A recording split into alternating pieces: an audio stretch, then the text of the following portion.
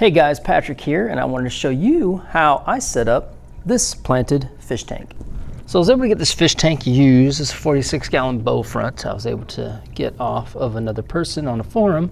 If you're looking for used tanks, check out Craigslist, Facebook Marketplace, other fish forums.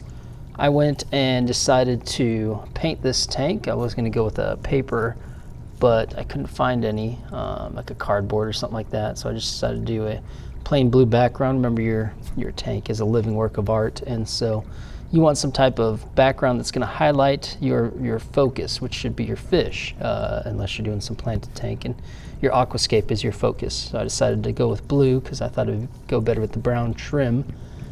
And I'll put on 2 layers. You can do as many layers as you want. And again, all this stuff will work if you're setting up a new tank or anything like that. But I put on 2 layers. Now for the substrate, I'm gonna do just a basic planted tank. So I'm gonna need some kitty litter, topsoil, and then I've got the buckets of the filters and some of the food. So I lay down the kitty litter. I'm going to put somewhere between like a 5 and 6 inch substrate. I wanted a deeper substrate. So I go to put the kitty litter, and then I'm gonna put the topsoil, try to get as much of the little wood chunks out as I can in that, and I'm gonna top it off with Eco Complete.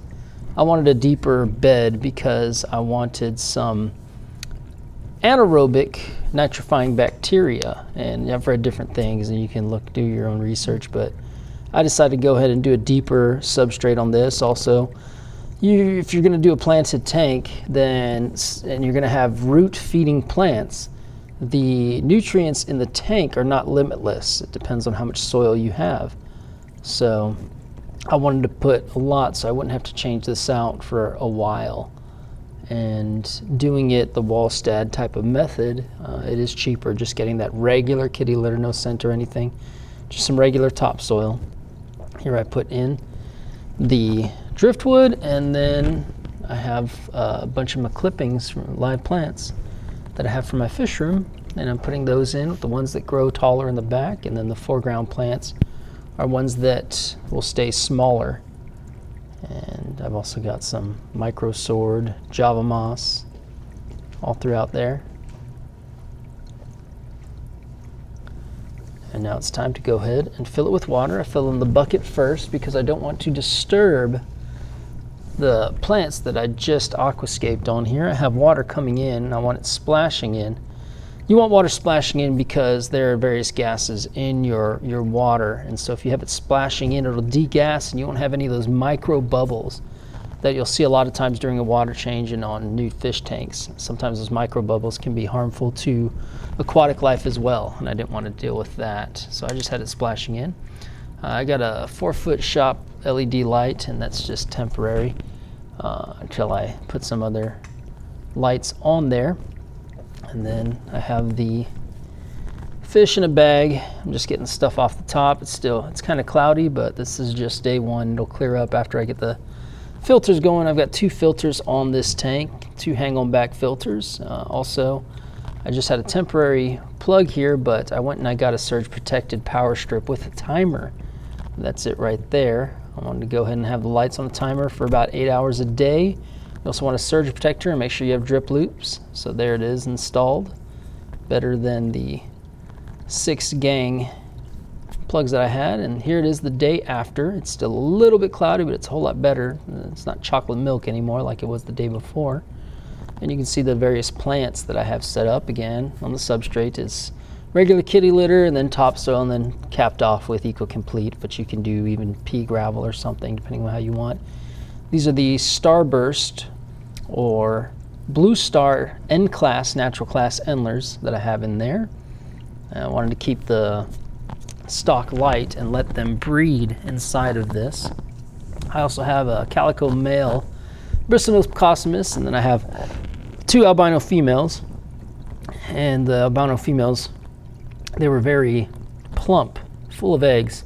So I put them in here. It looks like she's ready to try to get in that cave with him. And even though he's not really having it, at the time that I filmed this, the very next day, I found eggs inside of his cave. So The tank was set up for about 2 days and they are already breeding in there. Oh, keep in mind the Eco Complete that I put on there, it was I put some from an established tank already. I wanted to go ahead and seed my tank with beneficial bacteria that I already had to jump start the nitrogen cycle. So I was able to do that. And there's more shot of the endlers. But with that jump starting of the nitrogen cycle, there's no chance for a new tank syndrome on this tank because of me taking some of the substrate from an established tank.